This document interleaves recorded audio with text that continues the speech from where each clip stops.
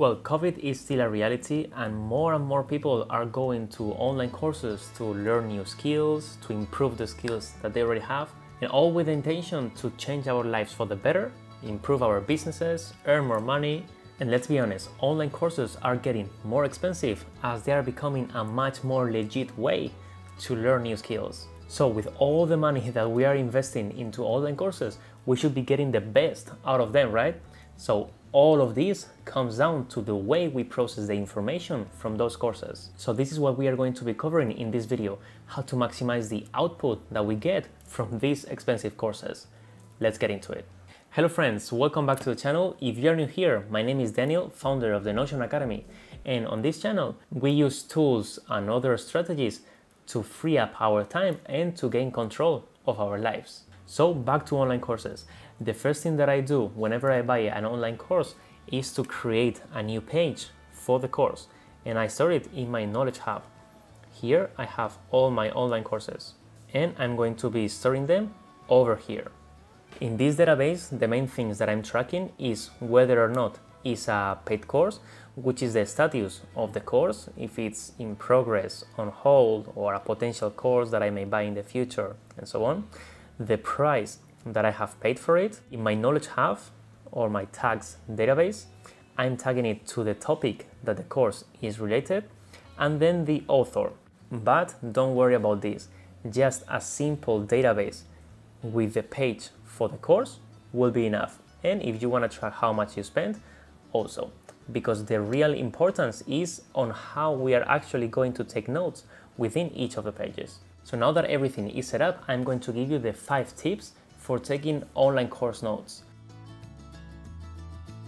The first one will be the desktop setup. If you're using a laptop, I encourage you to put half the screen with the online course and half the screen with the notes that you're taking.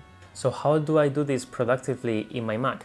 I have an app called Tiles that just with a shortcut, I can put this on the right side of the screen, and then over here and over here, I can put my notes on the left. And like this, I'm able to take notes looking all the time at the same screen. I don't have to change between windows. But if you have 2 screens, by all means, use one screen for notes, one screen for the course. The next tip is going to be to use toggles. Why do we want toggles? Well, because this makes the notes page so much cleaner. And how are we going to use it? Let me show you the Part-Time YouTuber Academy notes as an example. Here, as you can see, I have all the sessions and all the lessons hidden in the toggles.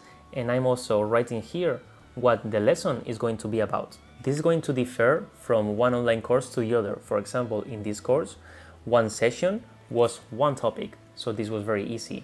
But what if the course has several short videos all for one topic?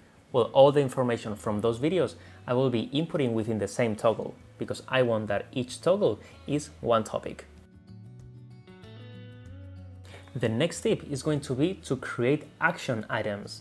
You know that online courses are packed with information and there's a lot of things that we can implement from those. Because if we just consume and don't do anything with it, we're just wasting our money. So the best way to make sure that we're actually doing something with the course is to create those action items. So how do we create them? Let me show you an example for this. There was an exercise that was to create 5 months of content in 5 minutes, in which Ali Abdaal showed us an exercise. So here I have created this task, which is to do the Ali exercise, 5 minutes for 5 months.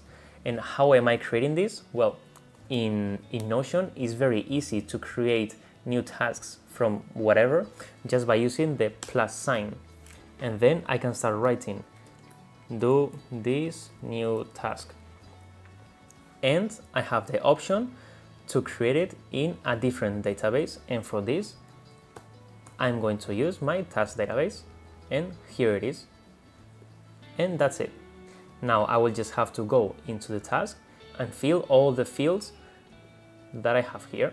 Also, one positive aspect of creating tasks like this is that I can very easily go back to the exact point of the course in which I'm talking about this. for a better context. So now if I click in here, I will go back to the 5 months in 5 minutes context. So this will help me when I'm going to do this task. And now this task has already entered into my system. And as you know from other videos, I schedule all my weeks in my weekly review on Saturdays or Sundays.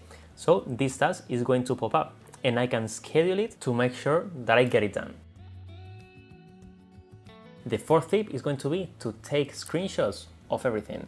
Why? Because videos are not very skimmable. For example, in this course, the videos are like 1 hour, 1 hour 30, or even 2 hours long. So this is impossible to skim. So what I'm gonna do every time that I'm watching a lesson is to screenshot all the parts that I think that may add to the context of my notes. Good things to screenshot are like complex tables or graphics that we don't have time to write. So we will just screenshot them here. If we find that we take a lot of screenshots and we think that this is cluttering our notes, we can hide them in toggles, title the toggle, and that is it. If we want to watch them, we will just open it.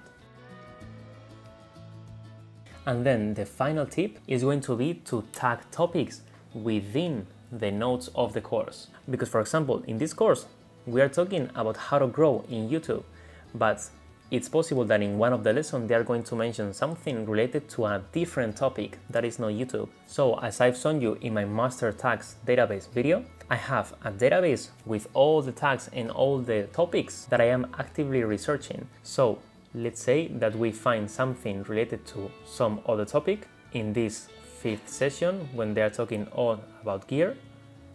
So let's say that in the end they talk about this product that is going to help me to stream online my videos, and I didn't know how to do this, so I already had a topic that is called online streaming, in which I'm putting everything related to online streaming for the moment that I'm going to start to stream, so I can have everything there. So I just added this tag, and the way to do this, because this already existed, I don't have to use the plus sign, I can use the double square bracket, and I can just type the topic that I want to relate this to, and here it is. So here, whenever I go to online streaming, I can see this is linking to the page, and I can easily go back here. So if you are to walk away with just one tip from this video, let it be the creating action items tip, because for me this is the best way to really make sure that we get the most out of these courses, because they are so expensive. So let's get the most out of our money. In some parts of this video, I have shown you around the backlinks, creating new pages within a page and everything. So if you wanna go more in depth into this, I'm going to link also here a video in which you can learn everything about this feature. And I'm going to also be sharing some use cases and how to use them better. So please check it out. So that is it for this video, guys, and as always, hasta la próxima.